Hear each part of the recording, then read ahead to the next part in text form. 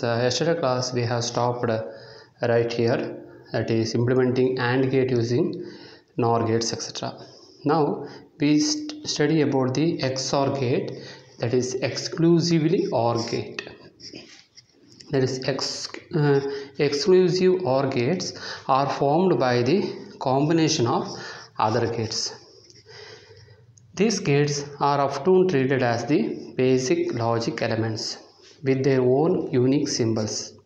An XOR gate accepts two input signals. It accepts two input signals. If both are same, the output is 0. Otherwise, the output is 1. See here, A and B, if both are same, the output is 0. And if both are not same, the output is 1. If A is equal to B and B is equal to A is equal to 1 and B is equal to 1, then the output is 0. If A is equal to 0 and B is equal to 0, then the output is 0. If any one A or B or A is equal to 0 and B is equal to 1, or A equal to 1 and B is equal to 0, then the output is 1. So this we call as the exclusively OR gate, and the symbol which we represent, that is A exclusive B. So this is that symbol, A exclusive B, that is equal to X. Okay. Next one, XOR gate. XOR gate, this is that XOR gate or exclusively OR gate. That is, output is 0. Then if the input is 0, then output is 0. If input is same, then the output is 0. If input is different, then the output is not 0, it is 1. Then we go for the XNOR gate or exclusively NOR gate. So exclusively NOR gates are formed by the combination of other gates. The XNOR gates produces a high output only when both inputs are same logic level. The XNOR gate is opposite to the XOR gate. XOR gate എന്തായിരുന്നു, both input same ആണെങ്കിൽ എന്തായിരുന്നു, output എന്തായിരുന്നു, 0 ആയിരുന്നു. So ഇവിടെ both input same ആകുമ്പോൾ output 1 ആണ്, both input different ആകുമ്പോൾ output 0 ആണ്. So this V represent as X is equal to A compliment B compliment plus A into B. So XNOR gate is being represented like this. Okay, thank you.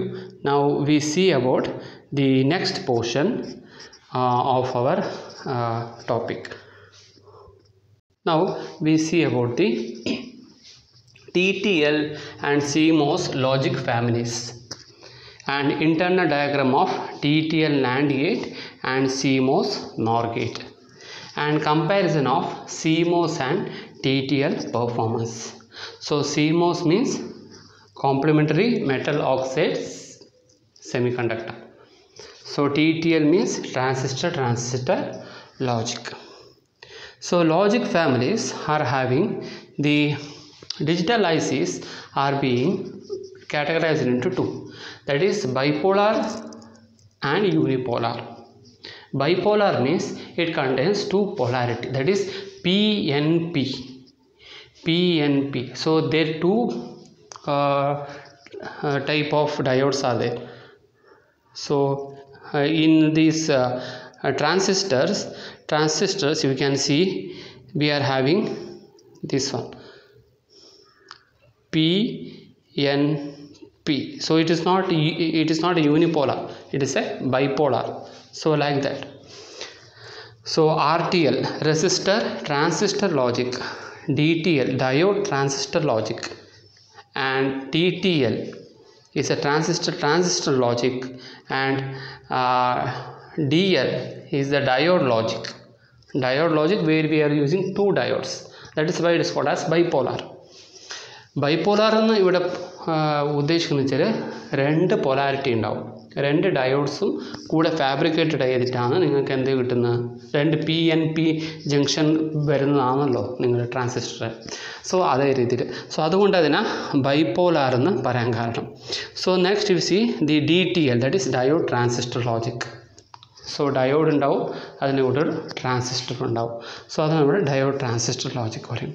പിന്നെ next resistor transistor logic, then TTL transistor logic, then ECL emitter coupled logic, MOS and that CMOS, that is complementary metal oxide semiconductor, will come into the unipolar. Unipolar means only single pole. N is being fabricated with P-type semiconductor. P-type semiconductor മുകളിൽ N-type dope ചെയ്തിട്ടുണ്ടാവും, അത്രയും ഉണ്ടാവും. അത് നിങ്ങൾക്ക് MOSFETs പോലത്തെ type of സെമികണ്ടക്ടേഴ്സിനാണ് കൂടുതലായിട്ടും CMOSനെ apply ചെയ്തിട്ടുണ്ടാവുക. So CMOS കുറച്ചും കൂടെ ഫാസ്റ്റായിട്ട് ആക്ട് ചെയ്യുന്നതാണ്. പിന്നെ CMOSലൊക്കെ കൂടുതൽ ICs നിങ്ങൾക്ക് ഇൻ്റഗ്രേറ്റ് ചെയ്യാൻ പറ്റും ട്രാൻസിസ്റ്ററിനെ കമ്പയർ ചെയ്യുമ്പോൾ. CMOS is comparatively much advanced technology and it is having lesser propagation delay. Propagation delay എന്ന് വെച്ചാൽ നിങ്ങൾ ഇൻപുട്ട് കൊടുത്തിട്ട് ഔട്ട്പുട്ട് കിട്ടുന്ന ആ ഒരു ഡിലേ ടൈം വളരെ കുറവായിരിക്കും ഏതിൽ, CMOSൽ. ട്രാൻസിസ്റ്ററിലൊക്കെ ഡിലേ ടൈം കൂടുതലായിരിക്കും. സോ ഇങ്ങനെ നമുക്ക് ഓരോ തരത്തിലുള്ള അതിൻ്റെ ഫാൻ ഇൻ ഫാൻ ഔട്ട് അതൊക്കെ നമ്മൾ കമ്പയർ ചെയ്തിട്ട് സ്റ്റഡി ചെയ്യാം. സോ ഇതൊക്കെയാണ് നിങ്ങളുടെ ലോജിക് ഫാമിലി. ലോജിക് ഫാമിലി എന്ന് വെച്ചാൽ ബൈപോലാറും യൂണിപോലാറാണ്. ബൈപോലാറിൽ വരുന്നതാണ് നിങ്ങളുടെ, അതായത് സാച്ചുറേറ്റഡ് ബൈപോലാറിൽ വരുന്നതാണ് നിങ്ങളുടെ HTL, TTL ഒക്കെ വരുന്നത്. അൺസാച്ചുറേറ്റഡ് വരുന്നതാണ് short key type of TTL and ECL, emitter coupled logic. Okay, I think you got the idea of logic families. Next we see about the integrated ICs. What are the integrated IC? Integrated ICs are chips, pieces of semiconductor material that contain all of the transistors, resistors, capacity necessary to create a digital circuits or system. The first ICs were fabricated using germanium BJTs in 1958. Robert Noyce of Fairchild Semiconductor fabricated the first silicon ICs in 1959. The terminology or levels of chip integration is like this. One, we are having small scale integrated, that we call as SSI. It is having fewer than 10 gates, അതായത് 10 ഗേറ്റ്സിനെക്കാട്ടും കുറവുള്ളത്. So that we can say this one. There we are having only fewer than 10 gates. This type of gates, this type of IC we called as SSI, that is small scale integrated. Say this one we call as the SSI. This one we call as the SSI, that is small scale integrated.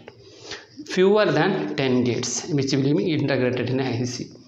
Then comes the medium scale integrated, 10 to 100 gates. Then it comes LSI, large scale integrated, that is 100 to thousands. Then it comes VLSI, that is thousands to hundreds of millions of gates. Hundreds of millions of gates, that we call as very large. And ultra large scale integration describes more than 1 lakh equivalent gates per chips. 1 lakh equivalent gates per chips. So now in the transistor logic we can have for small scale and medium scale integrated chips are being used in the TTL, but for medium scale and very large and ultra large scale we have to go for the CMOS and the MOS, the CMOS and NMOS and PMOS technologies. We have to adopt for CMOS, MOS or PMOS type of technologies for very large scale type.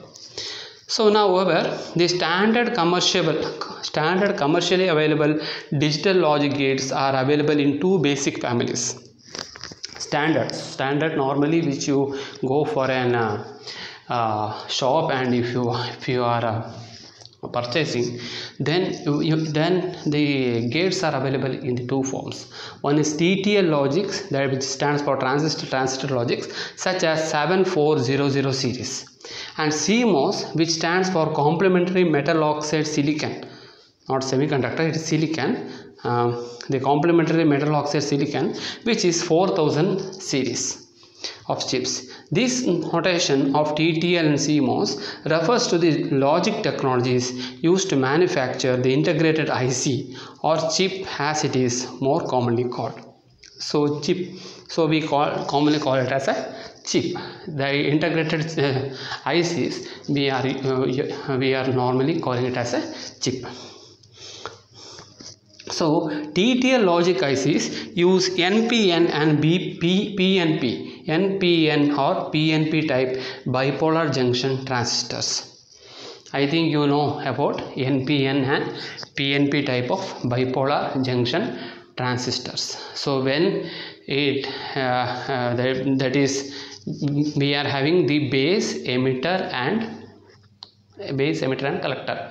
So base emitter should be forward biased and base collector should be reverse biased. So you please remember this, base emitter should be forward biased and base collector should be reverse biased.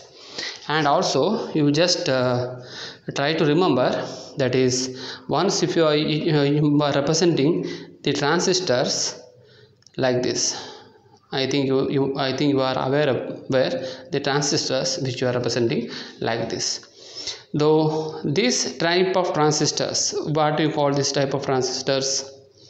This type of transistors, that is correct, that is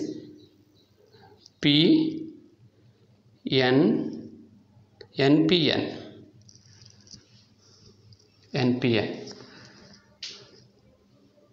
So we use this one as NPN and this one as PNP type of transistors. So I think you are commonly, you know about that, you have studied on AEC, that's the subject. So TTL logic ICs use NPN and PNP type bipolar junction transistors, while CMOS logic IC use complementary metal oxide semiconductor field effect transistors or JEFET, joint field effect type of transistors. Field effect transistors for both input and output circuitry.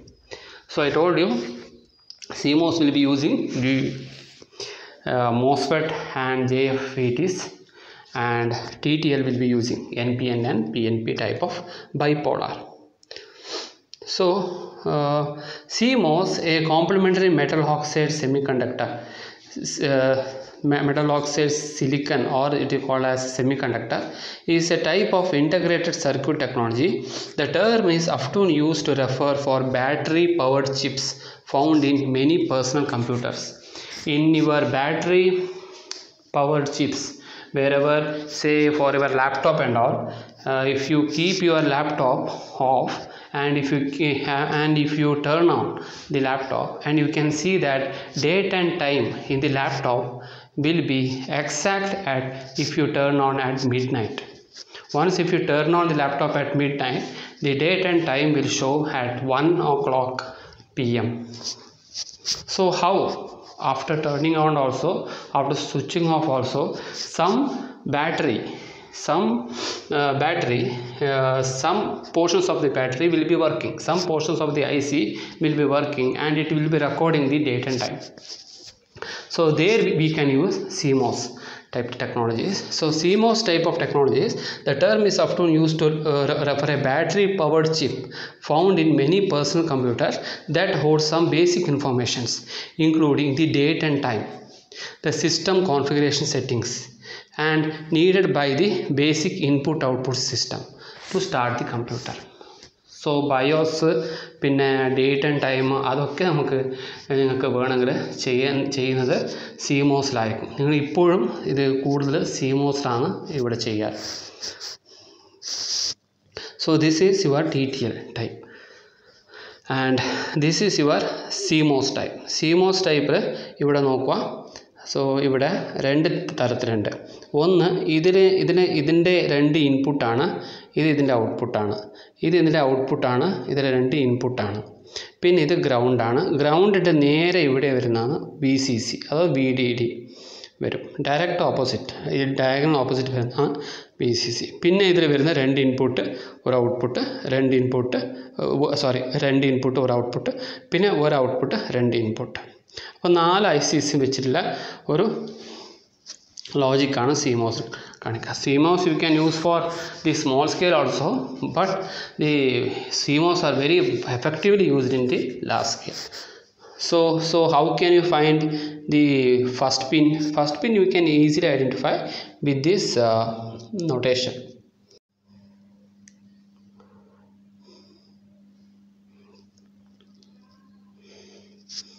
So I think you got this one.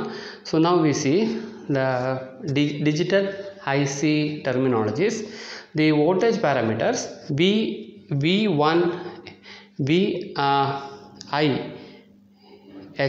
VIH is, that is input high. VIH, see here VIH, they are telling it as VIH. VIH means voltage input high. Voltage input higher, then only it will work. So otherwise it will not work. The voltage level required for logic 1 at an input, any voltage below this level will not be acceptable as 1.